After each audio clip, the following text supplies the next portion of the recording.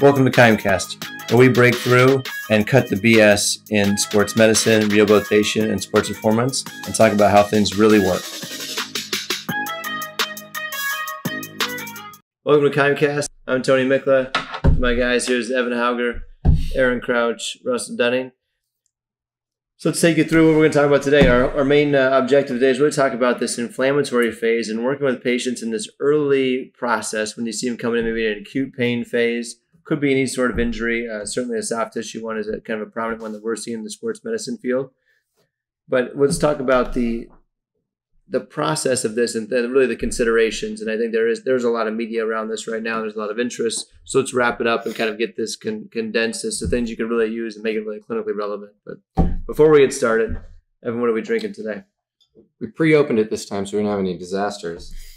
This is called Bad Habit. It's an Abbey Ale from Jack Rabbit Brewing Company, which is in West Sacramento. So another good local grab. I like it. I'm not 100% sure what an Abbey Ale is, but let's find out. Expert, I feel bad about it's that. It's 6%. Let's find out. Let's go. But it's a great prelude in what we're about to talk about. Yeah. Bad habit, yes. Lifestyle factors. Yeah. Oh Drinking man, too much. He's getting powerful. Yeah. Beer expert. Evan said beer expert. Did you hear that part? Yeah. Let's reduce inflammation with some beer. I think you had something there, Russ, where you said just bad habits, right? And I think it's such an overlooked aspect to dealing with our clients, and you really don't understand those bad habits until you connect with them. And I think you don't really get to it on the first day. You get to it after a few sessions, and certainly after maybe an extended period of time of relationship building. But it's absolutely something you have to zero in on because it affects their healing, affects their progress, and there's so many things you educate them on and tools you can give them to try to master it. Yeah, no doubt about it. So one thing that we see, obviously, with inflammatory conditions, and it could be anything post-operatively, or it could be something more of acute injury, or it could be something, frankly, that's been relatively chronic, in my opinion. I think you see the same thing. When we look at inflammation, the science of it hasn't really changed all that much. It's really been the same. You have a 3 to 5 day inflammatory window, and yet you see clients all day long that are in pain much longer than 5 days, that they're having swelling much longer than 5 days. So why is that happening? Why are we having this recurrence of symptoms? If you really kind of limited and controlled variables and we got it down, the science suggests pretty strongly that this inflammatory process should be a very short window of time, but yet we see it oftentimes carried out much further. So maybe they re-inflame themselves, which happens often. They get a little confident, get a little better, and then re-aggravate. Or maybe we push too hard in rehab or push too hard in strength conditioning where they end up flaring up. And I think that we got to take some ownership of that as clinicians to, did we cause some inflammatory process? Maybe we didn't hurt them. Maybe we caused the inflammatory process, which ultimately will slow down the thing. So consider that in the progression. And then, of course, maybe what are they doing on their own? Maybe it comes down to a variety of factors. So we look at a variety of variables, and I worked closely with Scott Pelton, who's phenomenal, wrote a book called Sink, Float, or Swim, and he really focuses on executive function and working at an elite level and maintaining success for a long period of time. And he was working with the Oakland Raiders and brought me in. We did a lot of testing with the Oakland Raiders, actually the coaching staff, as opposed to the team and the player side. And we really looked at this aspect of recovery, of lifestyle, and all these other variables that really impact their quality and their success in their life and their pain levels in many ways. So it's really cool. So big things that we're looking at, of course, are really sleep. So there's really not much debate at this point in the game about sleep being a top variable that's really going to impact healing rates and recovery. Stress is obviously massive, and I think everyone's talked about that medically forever, that your stress it impacts you, but the question is, of course, how and how much.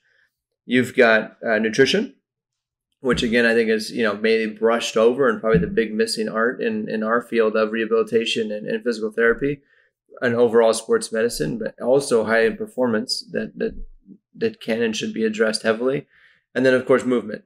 So how are you moving? What are you doing? What are you doing cardiovascularly? Are you sitting still and you're being chilling, being more stagnant? And if so, how is that impacting your overall outcome, your healing potential, and how well you're doing? So let's pick apart some of these segments. And there's another piece of that movement thing, though, and I think if we're talking about the inflammatory process, it's it's maybe also what are they doing that they shouldn't. So I always come back to this like scab and like this picking the scab process, and I use that for them because it's, you know, it's a gross visual, but I think people kind of get that, is that one of the, so we can you can dive into all these other components of stress management and sleep and all that, but the reality is there might be like one mechanical thing that they're doing, or a few mechanical things that we're doing, that if we take that away, that it gives their body the chance to, you know, stop picking the scab, and then their normal physiologic process can take over and do it. So I think that's another piece of the puzzle, and I usually try to get to that component before I even get down these other paths of things. Yeah, I think you can't ignore that fact that they, you know, as a patient, they tend to kind of re-aggravate often, and oftentimes we'll explain it to them. I'll use a curve strategy, suggesting, you know, all of us want to have this linear progression, right? And always getting better every day, right? But this is not a reality. The reality is, in the way just periodization and tissue adaptation works, is you're going to have some improvements, probably exponential at some point, and then you're going to have some sort of a plateau or possibly a bit of a decline, and then a supercompensation curve where we get better, right? So it's never, or very rarely, linear process. It's usually up with a bit of a down movement, up again, bit of a down movement, and actually those things can be fairly predictable, especially if these variables are controlled. But when they're uncontrolled, it becomes more of this random line, and you get people that are relatively stagnant. And that's what we're really talking about getting out of, is shaking that stagnant curve. I think on that note of the picking the scab and like looking at the movement quality, I think one thing we see too on the counter side to that is that people just physiologically don't move as much, right? So we have to figure out what is the physiological movement that's safe for them. And for example, like on a hip scope or hip arthroscopy with a labral repair, you know, they can't walk very much, even though we all kind of, the first thing you want to go is get back off the crutches and get walking. But I've found in my time with them and through all the protocol work is, you know, walking early or walking often is a negative thing. You know, certainly some weight on it and such for those first 6 weeks is critical. But once they get off the crutches, the more they walk, the more inflamed they tend to get. But if you get them on a bike, an upright bike, and get them to do some spin work, it's a phenomenal relief. They do really, really well. So it's just a subtle change of, I want you doing physiological work. Let me to ride the bike for 20, 30 minutes, get that physiological base going, get your heart rate going, break a sweat. But biking is the way to do it as opposed to walking. And it's a subtle thing that you wouldn't think might set them off. But I've seen that very consistent in that population, at least as an example. So I think finding the right physiological balance of getting the person sweating at the end of the day, especially early on in the process, if no matter what the injury, if possible, is valuable. Yeah, I think it comes down to when someone's not healing well, when they have a recurring aggravation, or, you know, maybe they are 7 days, 10 days, 14 days post-injury, and they're still in a lot of pain. We really have to dive deep. And in exactly what you said, Tone, with kind of looking at those lifestyle factors and looking at the potential of aggravation through chronic posturing, or just something you're doing that you really shouldn't be doing. And that questioning is hard. You know, we can get personal and intimate in a hurry. Once you start talking about someone's sleep, then you go into their emotional status and you ask why they're stressed. You better be ready for some shit. You know, you're going to hear of some lost loved ones. You're going to hear of a divorce. You're going to hear of problematic relationships in their life, or they're on the brink of losing their job. And it gets real in a hurry when you ask a powerful question. You know, I tend not to ask this on day one, but if things aren't going smoothly, then we got to get deep. Because, you know, frankly, healing is really coming down to blood, oxygenated blood. You need to breathe well. You need to do the right things for your own physiology. You have to have the right nutrition. And that goes right into the plethora of vitamins, the phytonutrients in fruits and vegetables, and some good hydration. And if you don't have that, then we're going to have some problems. Even stress management. So I think to kind of bring this into like a real situation, it reminds me of several patients that I've had. I'm sure we've all had, and anyone listening has ever had if they've noticed it. But, you know, one lady comes into mind, and it was a post-op situation, subacromial decompression, a simple surgery really to recover from, assuming that you got all the right physiological markers and you're not, you know, unhealthy at baseline and everything else. She wasn't making the right progress that you should make from a range of motion standpoint, week 1, week 2, week 3. And it was just kind of, you know, I can move your arm. Why can you not move your arm from your side? It's almost full range, 80% passive range of motion, yet her arm's pinned to her side as if it's immobile or stiff or frozen. You know, it's kind of like racking your brain on, okay, what is it about the plan or the strategy here that's not allowing us to get from point A to point B? And that's when you start diving a little bit deeper and understanding what else is going through their life. And as much as we're the rehab, musculoskeletal specialist, a sports medicine specialist, I think in many moments we become the life coach. We're like the one singular health professional that's going to spend the most amount of time with them and give them the time they need to really kind of dive deep. And for this one individual, she's single mom, both kids in high school, one being bullied, another one kind of finding his way as well and being dragged back and forth and understanding she's not hardly putting 5 minutes to herself in this recovery process at home because she's tied in so many other directions and really can't put herself as a center focus for at least 5 minutes in a day.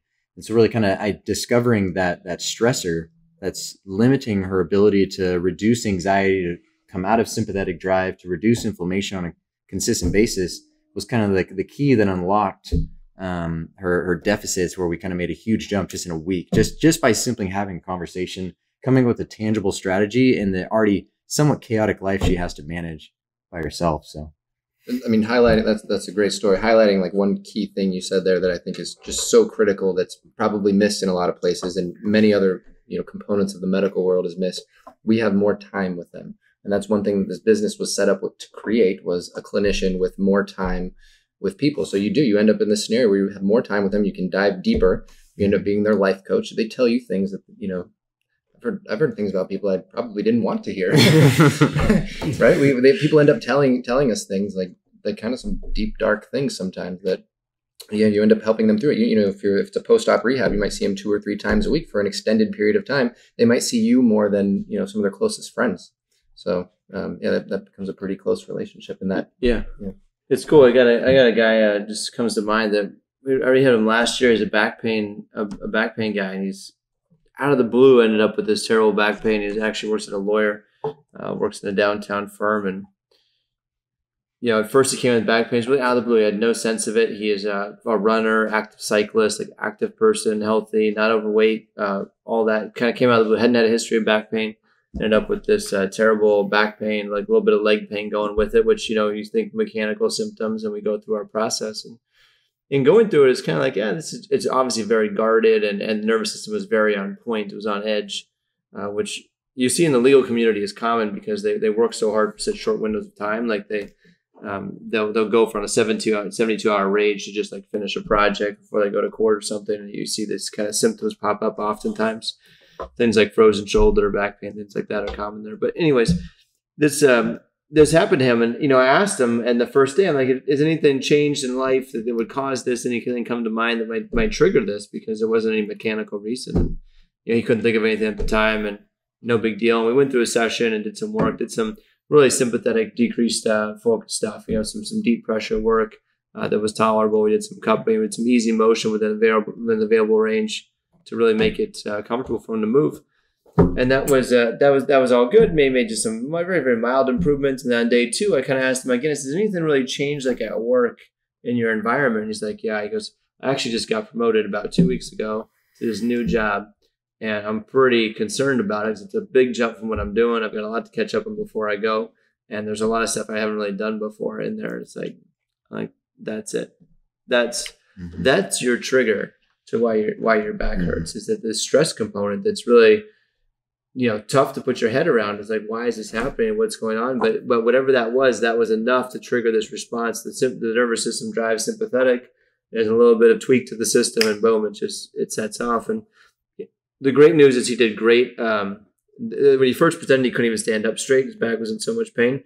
Within 3 or 4 weeks, we had him back to his prior level of function. He was doing well. So it was a pretty fast recovery, which speaks also to this idea of the nervous system. If you can get this thing calmed down and understand that at the end of the day, we are treating, whether it be in the weight room or in the PT field or in many forms of coaching, we're always treating the nervous system first. And I think that's something that we tend to look past often, is looking things at mechanical phase.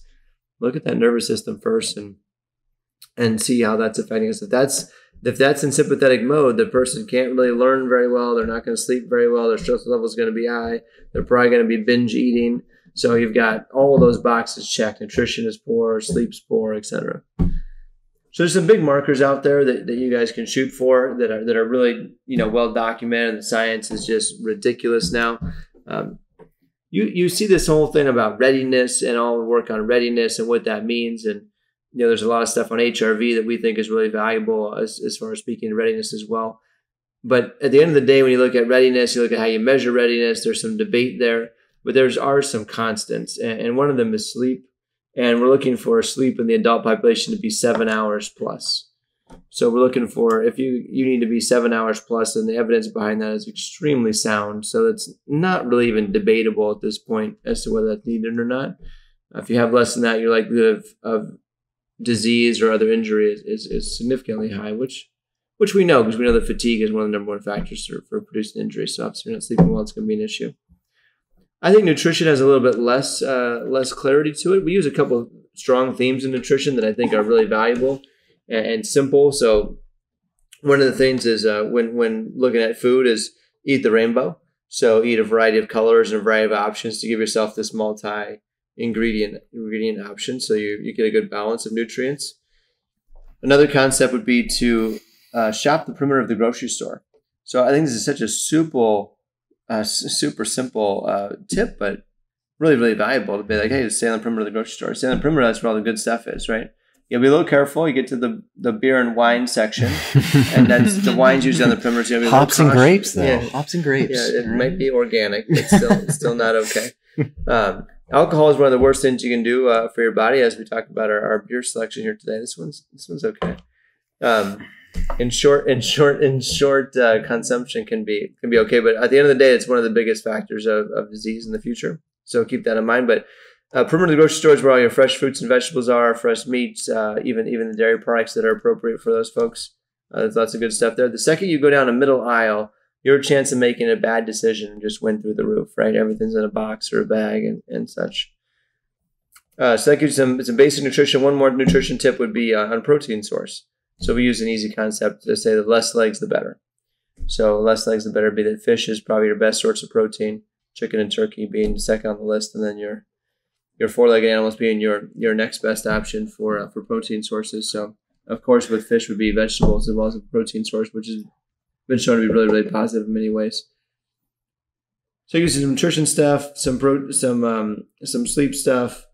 Of course, stress management is a little bit tricky, but to be able to identify the stressor. We look at stress as, was it a physiological stress? Was it an emotional stress? Was it a financial stress? Was it a workplace stress? Where does that stress come from? And maybe start to just look at what category it's in. It's not our job to necessarily fix that in our field, but I think to recognize it is incredibly important because it's going to determine where you go and how you take that person. But at the end of the day here, I think one thing to talk about is this idea of looking at stress and sleep and those things. And one way to measure that is really looking at heart rate stuff. So we use a test for our adult population and our youth population, frankly, and it's really good one. We kind of wanted a test that almost anybody can do, and we wanted to get to a maximum heart rate. And we've learned over the years that certainly athletes know what it's like to work hard. So getting them to work hard and do sprints, you can get a max heart rate. It's not that difficult. You can do a VO2 max test, and that's great. What we've learned with the adult population is sometimes the concept of working hard is a bit debatable of what that might actually mean. So we developed a test using a sled where they had to push a sled, which is an inherently hard work, and then do it for 5 minutes. So the goal was to do it for 5 minutes, but if you're done at 2 minutes, that's fine. We'll take it. That's the test. Right. Again, the goal was max heart rate, so we want to get to the point of failure here. So we do that, and then we look at recovery strategies. So what was the max heart rate achieved at the time of failure, at the time of stoppage at 5 minutes? And then what was the recovery heart rate look like at 2 minutes and at 5 minutes? And the data here is really tremendous. Russ is the best info here on the data, but it's really tremendous on speaking to people's really stress management and what's their baseline, which we talk about as a base of our pyramid, but what's their baseline function? What amazes me is this research is several decades old and stands the test of time. And I think we can get lost in new tech. HRV is definitely new tech. And you look at the readiness score that your watches and your wearables give you. But you look at a heart rate profile, and this is something that was done in the 70s and 80s at a really high level. You read a book by Phil Moffatone and you realize there was a lot known many decades ago that still is sound today. So if you take a few heart rate measures, and you can do this at home with any wearable or just counting your pulse for 30 or 60 seconds, you get your heart rate at rest. First thing in the morning before you get out of bed, get a nice heart rate. If it's sub 60, you're doing pretty good. Don't let the old textbooks fool you here where they say 60 to 100 is normal. If you're less than 60, you're doing pretty good. If you're north of 60, it's hopefully by not that much. So that's heart rate at rest. Now we want to see what you can do with some capacity, like as Tony was alluding to. So you do a 5-minute test or a 3-minute test, something that's low skill but allows you to work hard, preferably using most muscles in your body. We love the sled. You could use an assault bike. You could use a kettlebell swing. You could use really a lot of skills. You just want to use the more muscles, the better, and the more low skill, the better, because you don't want to hurt yourself doing the test. So you take yourself to some 3, 4, 5 maximal 5-minute test at a maximal effort, and you get your heart rate max. The separation of those two is called your heart rate reserve. That separation should be 90 beats. For many of us, even people close to ages of 55, 60, 65 years can still get a separation there. So if you have a resting heart rate of 60, you should be able to get your heart rate up to like 140, 150. And for a young athlete, they should blow that out of the water. It's not unheard of that a high-level athlete will have a heart rate, believe it or not, at around 35 to 40, especially if they're a super aerobic, an aerobic athlete. They might have a heart rate rest at 40, and they might have a maximal heart rate at 200. Now you have 160 beat separation. That's that heart rate reserve. So we look at that. We want that. That's going to show a flexible, mobile, agile heart that can respond. It can de-stress and regenerate and relax to the best of us, and it can raise the roof and more at a very high level and get good oxygenated blood everywhere through the body to do the task at hand. Then after that maximal effort, so we see what your heart rate can do at that maximal effort, which is a function of strength and tolerance and all the good things that we have in our bulletproof progression. And we look at what does your heart rate do after that effort. And that heart rate recovery has some gold to it. And if you take any person, you take them through a 3, 4, 5 maximal effort test, 5-minute test, and if their heart rate doesn't budge much, say it only goes 10 beats, you took them to a heart rate of 140 with a 3-minute test, and if 1 minute later they have less than a 10-beat drop, that is a massive red flag that they have a heart condition coming down the line very, very soon. Their morbidity skyrocketed because of that poor heart rate recovery. So we want that heart recovery to be maximal. Now, you already know that I love UFC fighting. And what I love about fighting is these guys do a 5-minute all-effort test. They get 1 minute to recover. The guy who knocks out people in the beginning of the third round just recovered 10 times better than the other guy. And that's why he could land a crisp hook right to that guy's chin. It's a complete measure of how well can you respond with 1 minute rest and then be at your best that very next second.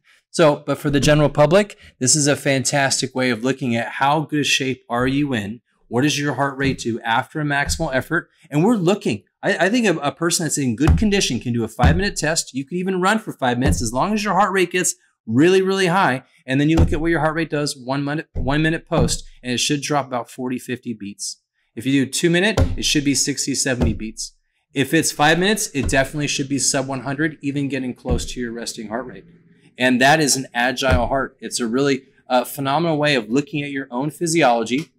And this is probably the best way of looking at our longevity.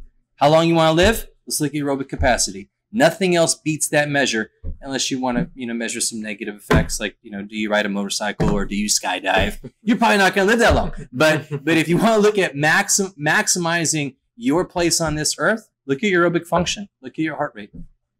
I think to kind of like summarize, I think for listeners and those that want to improve themselves and other clinicians or coaches that want to improve a clientele base, I think that the conversation it could be so broad, but then to tailor it is where the power is. And I think what we've done in our own education for our own curriculum is create this human pyramid, which we've alluded to a couple times subtly. And for the people listening, if you can kind of envision in your mind what the human pyramid would look like, it's just a simple pyramid or a triangle and layered in 3 different spots. So the base of the pyramid is what we've been talking about this whole time, that consists of good nutritional habits, great sleep habits, great stress control habits, and this idea of an amazing aerobic system that can have a variability with heart rate with various situations. The middle layer of that pyramid would then be the movement category, which I think most of us movement specialists want to influence the most, or where we feel like we have the most amount of knowledge and what we'll jump to as a default. And then the top of the pyramid for everybody is, including ourselves, is the perform. And that's what your clients want to do. And so we have the responsibility to not only understand where they're failing in the movement category, but also where they're failing in the base of the pyramid. And so some tangible strategies, what we've given here to identify where the people fail that you work with, understand that there is a kind of a methodical way of going about it, of identifying a deficit in the base of the pyramid and the middle of the pyramid to help them get back to their goals. Yeah, I think that's great. I think the thing about this is that the bottom of the pyramid stuff is not sexy. It's all like, it requires discipline and consistency, and it's all like these basic things that everybody really knows they're supposed to do, but they're not doing for whatever reason. I think the question, maybe this is a can of worms, we can curb this if we want to, but the question that I get a lot here is people looking for shortcuts, right? Well, what's my way around this? Like, Da Vinci had that sleeping thing where you'd sleep for 20 minutes or something and then wake up for a few hours. I don't know. So that's like a way around that. And I think Tim Ferriss talks about that in one of his books. But the question I get here all the time is supplements. Do you guys get that question a lot? Supplements? All the time, baby. Always asking. All the time. So in there, all these complex systems of this crazy thing that I've, half the time never heard of half the things they're mentioning here. But I think there are some basic things that we could potentially stand behind. What do you guys throw out there that when people ask about supplementation? Well, I think the one gold standard is, well, true. First thing is eat first. Let's eat healthy first. Right? We talked about it. Yeah. So to get it naturally first and foremost. And I think the non-debatable area here is probably fish oil. Mm-hmm. We've seen from a tissue standpoint, from a brain function standpoint, fish oil seems to be pretty non-debatable. And my understanding is that krill oil is probably the best of that variety that you can move with. So we see that quite a bit. And I think that's one supplement that I would recommend. Off the cuff. And that speaks to the fat profile, the lipid profile of an individual, and going deep into the omegas. But that's also why we have a preference of fish and then some fowl and then some four-legged animals. But if you are going to pick the fowl and the four-legged animal, there is a different fat profile. There's a better enrichment of the proper omegas in the more organic grass-fed. They're just going to have it better. So that goes into fat. You dial in your fat, you dial in some anti-inflammatory capability in your body and a healthy nervous system. And I think a lot of people probably underconsume protein also. So, and especially athletes that maybe don't eat certain types of meats, or maybe that are vegan. We've had a couple of those come through, and then protein supplementation could be something that's reasonable, because that's completely required for everything you're going to ask of them. Tissue building and repair requires protein available. And that's inflammation management. Yes, and then that goes right into hydration and vitamin C, hands down. Not that we should be pounding vitamin C, but we need to go back to the phytonutrients in the color of the rainbow, eating the right fruits and vegetables that enrich vitamin C. Because without it, research is so solid here. You do not heal anywhere close than if you don't. Than if you do have an enrichment of that. Yeah, I think on your point there with just the different supplementation, obviously the fish oil and stuff is our number one factor. The naturals, turmeric, ginger. Yeah, turmeric, ginger, also great anti-inflammatory options as well. And we'll use those. We use those extensively as well. I think those are good kind of natural options. The goal here in this conversation was to really talk about inflammatory components, and we kind of alluded to here at the end a little bit with nutrition. But when you think about stress, sleep, nutrition, you get those things dialed in, and some physiological aerobic capacity. That's what's really going to take your nutrition, or take your ability to tolerate inflammatory markers and really reduce them and have a healthier outcome. So I think that all of these were small strategies. Our job as a clinician is always, when you're a life coach in some way, is to take the client you're working with and find out, what is the deficit? Is it one of these categories? Is it all four of these categories? Is it two of the categories? And that's really the space that you want to focus in and spend your time with. I think that's the art of this, because we could all rattle off like, all this stuff's great, but you're not going to change all four of these things in one day with your client either. So keep that in mind, that what's the area that you want to focus on? What do you see as the low-hanging fruit that we can address first and foremost? and maybe we can be more detailed about things that are done okay, but we can improve them. Yeah. I think what people fear is, especially when you talk about aerobic capacity, they think, well, I don't do a lot of aerobic work, and that's just me. And they forget that you can have a rapid response here. If you start walking right now and walk 30 minutes every day, it's amazing how fast it works. Your heart responds really quick. So we're not talking about, you have to be an endurance athlete to heal well. You just have to do the right things and let your body respond appropriately. And that is, dives into a deeper concept of delayed gratification. But we have to not be afraid of putting the deposits in the right track and get moving in the right direction. And that goes back to that phrase of what are the things to do that really move the needle with this rehabilitation, and conquering inflammation and regenerating tissue is wrapped up in that singular concept. Yeah, I love that about the protein. I think that's so huge. We talk about a lot in strength and conditioning. Like, let's get the protein source, get the fuel in the body to heal, or to grow tissue. Well, what are you trying to do when you heal? That's our objective here too. Yeah, you got an injury strain, you got a muscle strain, you got a tissue repair after surgery. You got to get the protein source in you. So supplementation there is great if you're not getting it naturally. First off, get it naturally, but afterwards, strong consideration. Yeah. I think it still segues into our favorite question, just in a gentler form. Like, what the fuck are we doing? What are we doing? I think it's simply just don't avoid the elephant in the room. 100%. You don't have to be the expert, but you better address it. These are simple strategies, and if you don't feel confident enough as a clinician or a coach or someone, then don't brush it underneath the rug.